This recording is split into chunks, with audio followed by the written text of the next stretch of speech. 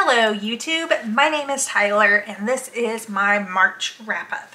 If you're new to my channel, I vlog weekly where I talk about all the books I read in a month as I read them. So my detailed reviews of these books that I mentioned will be in their respective reading vlogs. So let's get into what I read this month. I will tell you, I read 14 books this month, and they were The Bunker Diary by Kevin Brooks, which I gave 1 star, Moon of the Crusted Snow by Wab Gishig Rice, 4 stars, Hellbent by Lee Bardugo, 1 star, The Poppy War by R.F. Kuang, 5 stars, Severance, The Lexington Letter by Anonymous, 3 stars, The Body Is Not an Apology, The Power of Radical Self-Love by Sonia Renee Taylor, 3 stars, Tread of Angels by Rebecca Roanhorse, 3 stars, The Adventure Zone, The 11th Hour by the McElroys and Carrie Peitch, 4 stars, Passing by Nella Larson, 3 stars, Junk Science in the American Criminal Justice System by M. Chris Fabricant, 4 stars, Friday Book 1, The First Day of Christmas by Ed Brubaker, Marcos Martin and Munsta Vincenti, 4 stars, Friday Book 2, On a Cold Winter's Night by the same people, 4 stars, The Metamorphosis by Franz Kafka, 4 stars, and Are Prisons Obsolete by Angela Y. Davis, 5 stars. So those were the 14 books I read. Let's get into some of the stats. So, of those 14 books I read, 10 came from the library, and then I had 2 library DNFs. 7 of those books were audiobooks, so half of them were audiobooks this month, which is interesting. I DNF'd 4 books, and my TBR books, I read 9 books off my Goodreads TBR shelf, and I read or DNF'd 2 physical TBR books that I owned. So my other TBR stats were, I went from 123 books on my Goodreads TBR shelf to 114. Part of that is I just read a bunch of stuff off my TBR shelf. This month was the largest month of TBR books that I've read, but also today is the end of the quarter. So I sat down and I went through my Goodreads TBR shelf and cleared out stuff that no longer sounded interesting to me. So that really cut down on the TBR as well. And I went from 16 physical TBR books to 15. However, I am currently working on reading 2 of the physical TBR books that I own, which are Impossible Community and Sloanham Woods 9. So I'm currently reading those and will be carrying those over into April. So, you know, it's actually kind of like 13 books right now. So, yeah.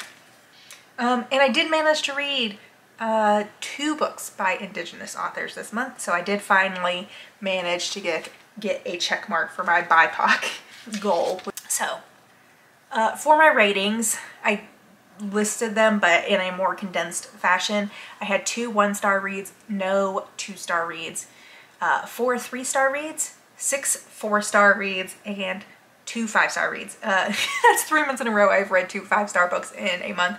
That's very interesting to me.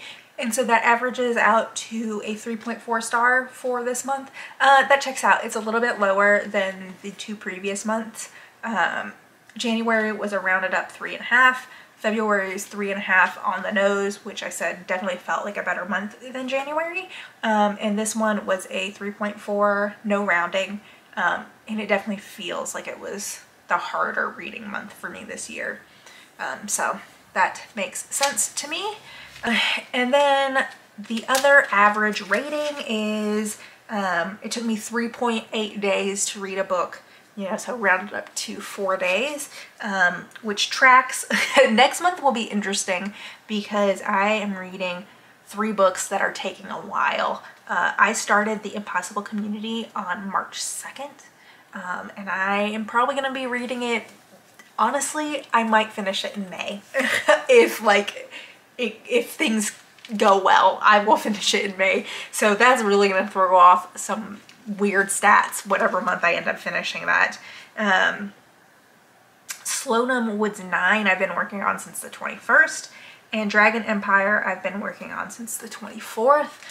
So those books, which I expect I will finish in April, are definitely gonna throw off those stats a little bit.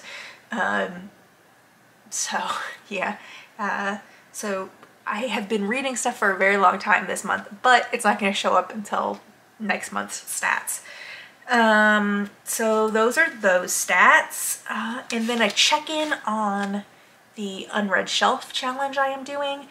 The month of March was enough. I talked about how I wasn't sure what I was going to use for this challenge, this prompt, in my February wrap up. However, after I recorded that, the unread shelf like newsletter came out and talked about what they meant by enough. And it was more so in like, any reading you do is enough. Like, you don't need to be reading the things that other people are reading, or you don't need to be reading as quickly as other people are reading. Like, whatever you're doing, it's enough. So that really put some stuff into perspective for me. So I used 2 books for this. Originally I wrote down The Poppy War, even though it was not on either of my TBRs, but I really took my time with it. It took me 8 days to read it. It was like really the only thing I was working on that week. I finished nothing else in the time that I was reading The Poppy War, really. And so that felt like it was achieving the prompt, the challenge. But I also included The Body Is Not an Apology, which I did put on my Goodreads TBR shelf, but like then immediately read it. So it's like kind of iffy on that front. Because this was about self-love and your body being enough, and you don't need to change yourself. You are enough. So that felt like it achieved that goal in my book. So that was my my March enough prompt. April is delight, which is interesting. I actually forgot to check my Goodreads shelf for something that fit that. But I'm not seeing anything like specifically on my physical TBR shelf right this second. But I feel like I'll know a delight when I read it. I did end up putting all the other Poppy War books on my TBR shelf, so it's very possible that the Dragon Republic might fit delight. I had a lot of fun reading the first book, so like that's possible. It could fit the delight prompt, but I'm not sure yet. That one I feel like is going to be a very mood dependent. Will probably be like whatever 5-star read I read in April. Which brings me to my favorite and least favorite reads this month. I had 2 5 stars and they're very different, and so I'm gonna make both of them my favorite book this month. The Poppy War by R.F. Kuang, 5 stars. I've never read anything like it before. I can't believe I loved it as much as I did. You know, fantasy, war, flame powers from the gods. Very cool, had so much fun, loved it. And then the other one I gave 5 stars was Are Prisons Obsolete by Angela Y. Davis. Just very important read. It was so easy to listen to and understand the arguments she was putting forward about why prisons are unethical and why they should be abolished and what we should be replacing them with. My battery's about to die. Give me a second. Okay, I definitely thought I was going to beat the battery dying, but apparently not. So those are my 2 favorite reads this month. I had a couple 1-star reads this month. Let's see what sticks out to me as my least favorite read this month. I think I have to say Hellbent was unfortunately my least favorite read this month. I think it's my least favorite just because it was such a disappointment to me personally. I was actually very excited about it because I had enjoyed Ninth House, and it just became something very different than I wanted or liked. Whereas The Bunker Diary, which was also 1 star, I think I was just the wrong audience for it, and I was expecting something different. It ended up being like a young YA type book, and I just like wasn't the audience for it. Kat, can you do something else? So yeah, I just like wasn't the audience for this particular book, so I think that means I have to say Hellbent was my least favorite, because that one actually annoyed me and irritated me, and I considered DNFing it, even though I had been looking forward to reading it. So yeah, that is my March wrap up. I will see y'all next week. Bye.